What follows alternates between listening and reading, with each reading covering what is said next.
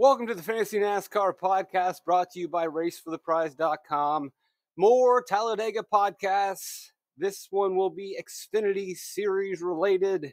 And I know it's redundant at times, but maybe you just love Talladega, maybe you just love DFS NASCAR, or possibly you're new. If you are, welcome to the channel. Let's have some fun. My job is to make Fantasy NASCAR easy for you, save you time, let you have more fun. And if you appreciate that, like, subscribe, share, leave tips, Venmo, PayPal, Cash App, or get your hands on this sheet that's going to help you out. You probably are not interested in buying what's left of the April package, so if you buy the May package, $30, I'll throw in Talladega, and I will also throw in Dover because I'm a nice guy, because I want you here. Because I think if you see the sheets and start using the sheets and saving the time, having fun, you'll stick with me for the season, pay for the 3Ds, diapers, daycare, and Mickey D's. You support my family, and I'll help you the best I can. What are we looking at today for the Xfinity Series? We know who wins. We know who has good finishes. But really what we want to know is who runs well or does well in DFS. End of the day, surviving wrecks, getting good finishes. What we as players at DraftKings want are fantasy points. Who scores fantasy points? Who is in optimal lineups? Although, remember, we're not necessarily trying to build the optimal lineup. We're trying to build the winning lineup. Talk about that in a second. Who scores in the top 10 in terms of DFS points? Not necessarily a real-life top 10, because a Xfinity driver, and it's especially the case in the Xfinity Series, a driver can get a top 10 at Talladega, but not be anywhere near the actual top 10 on the DFS scoreboard, simply because that driver started up front, finished up front. Whereas a driver who finishes 17th, but started 36th, is in the top 10 in DFS, and is the better play at DraftKings and will be in the winning or optimal lineup. So that's what we'll focus on in this podcast, is the fantasy implications, the fantasy perspective, and see who are the drivers that are scoring points more so than who's scoring good finishes. Who are the drivers that hit more often in DFS rather than who are the drivers that are good plate super speedway racers. And what teams are they? Are there specific teams that we can target? Well, too long didn't read. Everyone is in play. There isn't really a team, small mid-pack team that starts in the back that typically hits a lot more than the others. They're all on the board. So if you're not staying too long, like, subscribe, share. There's not really going to be a specific team that we are going to highlight when we're going to the back of the pack, when we're looking at our pool. Speaking of back in the pack, I'm contractually obligated to mention to you my three principles, these core beliefs at super speedways, these tenements, commandments, if you will. There are three. They have held true and steadfast over the last decade at DraftKings and since the beginning of time. Rule number one, don't talk about Rule number one, stack in the back. We are maximizing place differential, and we'll also get a lot of finishing positions if your drivers survive, if your drivers make the right moves at the end. We don't always need chaos, but that always happens. Not all of them are going to make it. Not all of you will make it, but some of you will cross that finish line. Rule number two, 30 to 10 to win. And you may be able to dial that down a little bit in the Xfinity Series, but generally we are targeting 50 fantasy points. So as you are stacking the back, looking at that pool of drivers in the back, you're looking for drivers that can score around 50 fantasy points. If you don't envision the driver getting a 30 to 10, if you say, man, this guy ain't getting past 20th, then you either take them out of your pool or you dial down your ownership. And then last but not least, and maybe the most important rule, is that do not get hung up on trying to build the optimal lineup. Build the winning lineup. If you try to build the optimal lineup, you're going to chase drivers closer to the front. And while they could hit, and while they have hit, they don't hit at a high probability. I mean, it's okay in the Xfinity Series, but there's much more risk involved. And you can play it safer and still win the GPP by chasing place differential. Almost always is the case that when we do get an optimal lineup with the driver starting close to the front, there is still a driver that finishes with a top 10 DFS score that started in the back and was a arguably less risky play. And that's not always the case, because a strong argument can be made that AJ Allmendinger starting up front is safer than BJ McLeod starting in the back. Definitely will listen to that argument. It's strong. But the safest way to play, the easiest way to play, and the most tried and true way to play is stack in the back, 30-10 to win, build the winning lineup. You don't have to get real cute and chase guys starting up the front. So we can see on the screen the rankings of optimal. I thought we weren't chasing optimal yet, but we're just giving you an idea.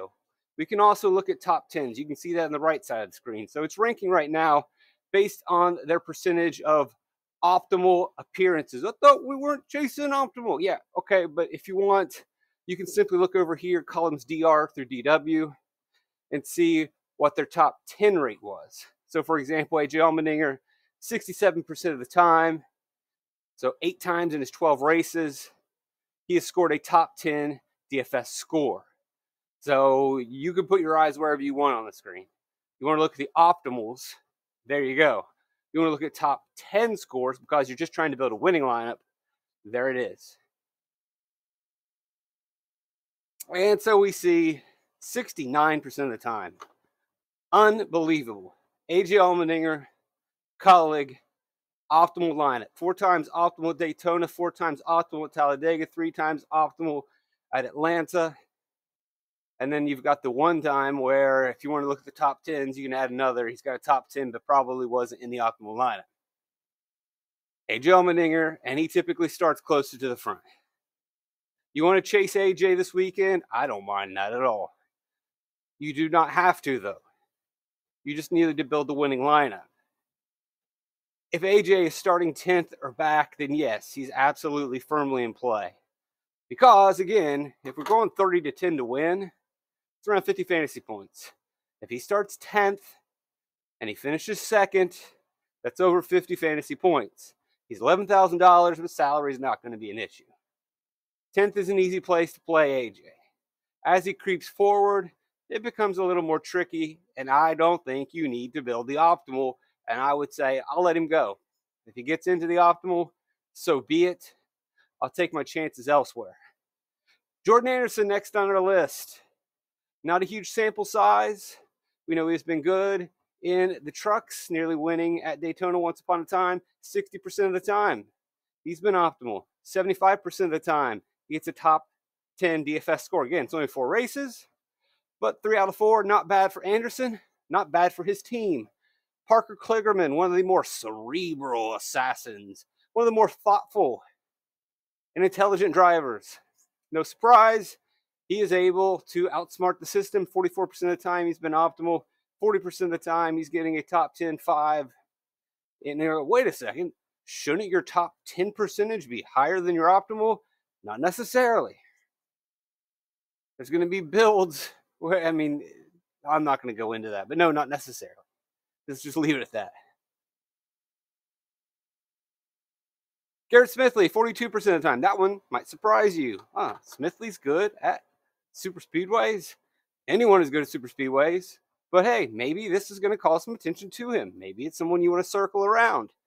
Maybe it'll make you more encouraged to play a daughter car or a JD Motorsports car. Those are typically the race cars that he is in. And so if in 42% of the races, 8 times, he's been an optimal pick, then you shouldn't be weary of playing a JD car or a daughter car. 55% of the time, he gets a top 10 DFS score. Austin Hill, no real surprise there. Those numbers are really inflated by Atlanta, where he has crushed.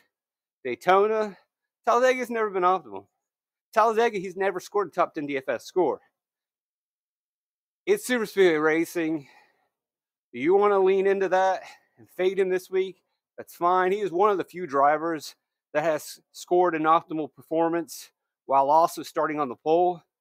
And he will likely start in the top 5.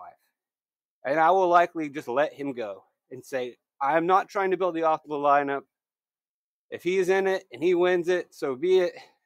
I'm going to play the percentages and I'm going to stack in the back. That is fine for me. Because say in the scenario that you don't win, but you would like to cash, if Austin Hill wrecks, then that lineup's not going to cash. If Garrett Smithley wrecks from 30th, then you're still in good shape. Obviously, we want to build winning lineups. Second case, we want to break even. Austin Hill, yeah, can he get you to a winning lineup? Yes. Can Garrett Smithley get you to a winning lineup? Yes. Now, what if both wreck? Smithley's not going to hurt you as much starting in the back. It's only going to be about -10 place differential, whereas Austin Hill is going to throw about a -30 spot, and so your chances of at least breaking even are significantly impaired. You can weigh the consequences. I think both of them give you the same chance of building a winning lineup, but one gives you a significantly lower floor and significantly less of a chance of at least breaking even. And that's Austin Hill. And so I will not really be targeting Austin Hill unless, for whatever reason, he is starting in the back. Parker Retzlaff. Been with various teams, now with Anderson. Our Motorsports in the past. Again, highlighting the teams, probably not the biggest of deals. The equipment's going to be fine. Although we have seen some of these mid-pack cars struggle at times throughout a race. But usually by the end of the race, things equalize. May not be on a specific race. Some specific super speedway races, teams struggle and they just can't get it done. But over the course of all the decades of super speedway racing, for the most part, the small teams still have a pretty solid chance. And I wouldn't disregard a team.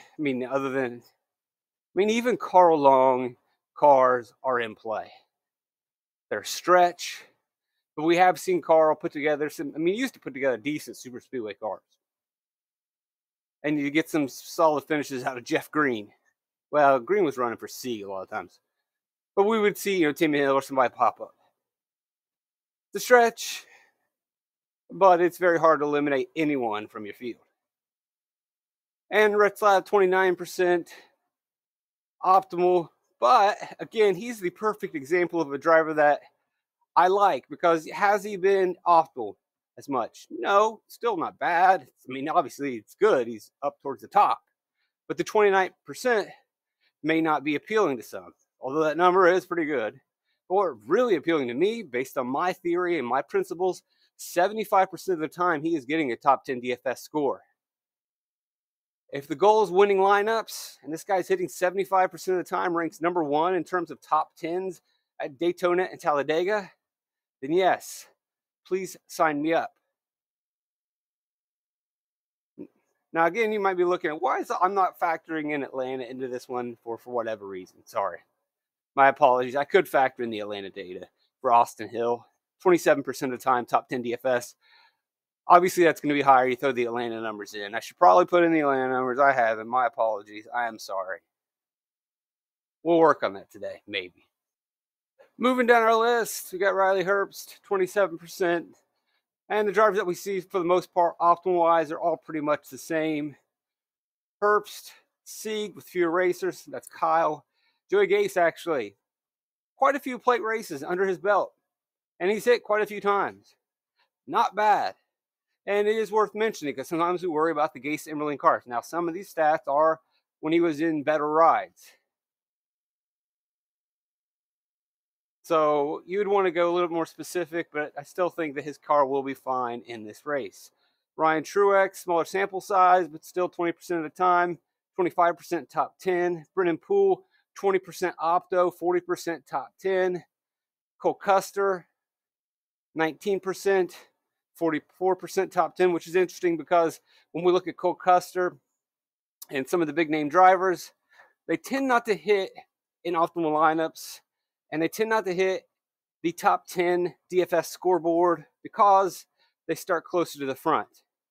And as you see, most of these names are mid-pack guys, drivers that are going to be starting closer to the rear, drivers that are going to have the opportunity to score place differential points. That's not afforded to the drivers in the top-tier equipment that typically start up front. And so if you're always starting up front, you may be finishing up front, but you're not scoring fantasy points, thus you're not in the top 10, thus you're not in the optimal lineup. So you don't score as many top 10s or optimal appearances, your percentage goes down. And to see Cole Custer actually pop up, it's kind of intriguing. It's interesting. Ryan Ellis, Jeremy Clements, now you're seeing Allgaier, tons of races, obviously 22, but only 25% of the time is he scoring a top 10 in DFS. And that just goes more of the same that we just talked about. Allgaier more than likely to start closer to the front. He can have a very solid super speedway race. He's a pretty good super speedway racer. But we don't worry about, are you good at super speedways, as much as can you score fantasy points? Have you scored fantasy points? And Allgaier only a quarter of the time. And that just makes him particularly unappealing. Unless, of course, we can get him starting back end of the teens, closer to 20th, then yes, he becomes playable. And that's why he has at least a 27% rank in terms of top 10 DFS score. But as he gets close to the front, based on the data, we would say that this is more likely one of the days where he could have a good race, but 3/4 of the time, it's not a top 10 DFS score. So you can make that decision pretty easily Friday night after the live stream, saying, oh, Allgaier's starting 11th. I don't really need to go there. Could he be optimal from that spot? Yes. But will he be in the winning lineup? Yeah, he could be in the winning lineup too. But do I need him to build the winning lineup? No. And if the quarter of the time he's not really a winning lineup top guy, or 3/4 of the time, then I likely don't need to make that pick. And I would rather go with someone who statistically is scoring a top 10 DFS score more often and has a higher probability. I want to get the odds on my side. Ryan Sieg, 42% of the time gets you a top 10, 16% optimal. We probably should just look at the top 10. There is your optimal names. And the other thing is, like, look, we're seeing basically every mid-pack team, from JD Motorsports to Alpha Prime / TJM, Tojo, Tommy Joe Martins, the Emperor, even Cesar Baccarella. You'll notice I use the Cesar Baccarella. I just like the way that car looks. That's the thumbnail, and he's bringing a nice little sweet hot rod. I always loved the Travis Pastrana car. He didn't have any sponsors, so that hurt him, but man, that car was wicked. Splashy, flashy. I miss that thing in the Xfinity Series. I miss Travis. Come on back, Travis. Made a couple of spot appearances in the Truck Series over the last couple of years. He's pretty much gone doing his own thing. It was fun while it lasted. But now Caesar is running the Miami Vice car, I guess, as we would call it. Those neon blues and pinks, hot pink, hot blue. I don't know what the name of that Miami architecture I used to know. I'm blanking now. Those hot collars. Gotta love it. Feel like a little bit of splash of Miami and Talladega. I love that car. That's why it's a thumbnail. He's got another one coming this week. Can't help but root for it. And look, Caesar's not bad 15% of the time, but then almost 20% of the time. Not my favorite, but he's crept in some optimal lineups. And it's kind of beguiling to watch him race at times. Like, oh, God, this is not his day. It's more of a sports car guy. It's really just a hobby for him. He's got some money, and then he hops in, rents this ride out every time a super speedway comes around. More power to him. He's living the life. And he's named Caesar. Come on, man. You're Caesar, Miami, hobby sports car. Boy, that's the life. I just need to sell about 10,000 more spreadsheets, and then I'm not even anywhere close. Not anywhere close. Hey, Caesar, if you're listening, man, come on, let's go party. I'll come on down to Miami. I'll go down to South Beach. We'll have some fun. He's not listening. 6 a.m., Thursday morning, April 18th. He's still partying. He might not be partying this week. I don't know. Maybe he's at Talladega already partying. I don't know if that's really his scene, though. Talladega infield, Caesar scene. Well, maybe changes it up, you know. Maybe he brings the party with him. I could see him and Pitbull really getting down. Times are changing, guys. It's a new NASCAR. Mr. Worldwide, Cesar Baccarella. Chandler Smith, again, his numbers in terms of tops of DFS, not going to be the greatest because he's starting up front. Although he is in and has been in a colored car for his 5 races, or well, 4 of them. And he should have pretty good results, but he ain't AJ Allmendinger. And so he's likely starting up front, just not scoring the fantasy points, even if he does finish. And I don't think Smith has been actually particularly good at the super speedways. Not that you would cross him off based on that. You just cross him off because he's starting too close to the front. Fast Pasta, Anthony Alfredo, Alf, Tony Cheese, whatever you want to call him. Tony's Pizza. Gotta love Tony's Pizza. Here we go. We're talking about food again. How he doesn't eat crap food anymore. Gotta love Tony's Pizza. DiGiorno's the best. DiGiorno, frozen pizza. I've been experimenting trying to find the healthy pizza options. Spoiler alert, there are no healthy pizza options. I guess there's pizza that is less bad for you. Trying to explore some of those. Think I might try the ultra thin DiGiorno if I can find that in the store.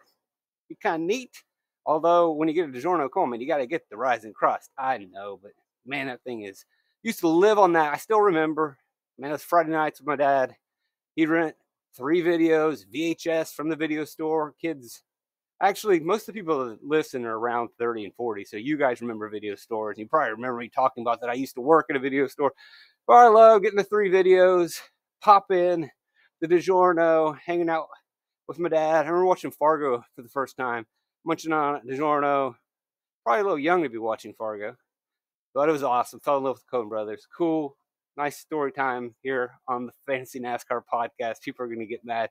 You can see the numbers on your screen if you don't mind me talking about it. Last but not least, I will mention I have recently had Dayton-style crust from Dayton, Ohio. I don't know if I mentioned this before on the pizza podcast. This is not the pizza podcast.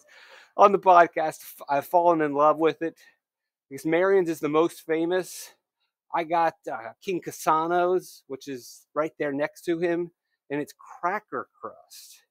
And I believe St. Louis does a cracker crust too, but they do more of a tavern cut, whereas Casano's does these small little cuts. He says it just makes it better, little bite-sized pizza crust that make it less flimsy, and they salted it up. It's great. Dayton-style pizza. Check it out. Dayton, Ohio. So we're going to have to get into there. Back to the podcast. Brandon Jones, 22 races, 27% of the time, top 10. Again, what we really are seeing are these mid-pack drivers are the ones that we want to target. Now let's sort it by top 10s to illustrate that point that we really want to put our focus and attention on the top of the mid-pack or even the middle of the mid-pack. That's where we want to go. Those are the drivers that are significant. And for the most part, as we see, the teams, basically, they're all having success. There isn't one mid-pack team that we say, oh, we can't play that team. Alpha Prime's on the board. BJ McLeod is even on the board, even though I don't think they're going to have Xfinity cars anymore. Daughter is on the board. Jordan Anderson, Our Motorsports, AM Racing. They are all going to be teams that we are focusing most of our attention on, and we're not going to really focus too much on JGR and on Hendrick and on Haas. We won't completely eliminate them, but it's a super speedway week, and we worry about those guys during regular weeks, not so much this week. This week, we're looking at Smithley's in a JD car, Gase in the Gase Mobile, Sieg Mobiles, Parker Kligerman, although his is probably top-tier equipment now with Big Machine, but, you know, it's different this week. He doesn't really have a winning chance. On normal weeks, he can win this week. And so if he starts in the teens, we know that he can finish top 5, and he can get there. But I don't want to play Parker Kligerman if he's starting too close to the front. Brennan Poole, years with JD, years with a bunch of different teams, now mainly with Alpha Prime. He'll be fine. Alfredo, back with Auer. Fine. Siegs, fine. And they've bought some pretty good super speedway cars over the years. Ellis, 33% of the time, getting a top 10 percentage. Jeb Burton. Now, he does have some inflated stats with Colleague, but he also has raced well for Jordan Anderson. Got a win at a super speedway for Jordan Anderson. We're seeing a couple of these top-tier guys start to slide in here. Jeff Earnhardt, Creed. There it all is. Hopefully this has been a little bit helpful. I know we just talked about pizza the whole time. Probably worst podcast yet. That's okay. They don't all have to be bangers. The data's on the screen. Help people out at the very least. So if you don't want to listen to me talk about stupid stuff, you can always just mute me. And I really appreciate that you're here still. So like, subscribe, share. Think about getting that May package. Really am blessed that you'll listen to me talk about pizza and watching Fargo with my dad. Miss that dude sometimes, all the times. And so I appreciate you guys, really do. I am truly blessed that you'll stick with me with the stupid stuff that I say. Love you guys. Trip to Life, fantastic.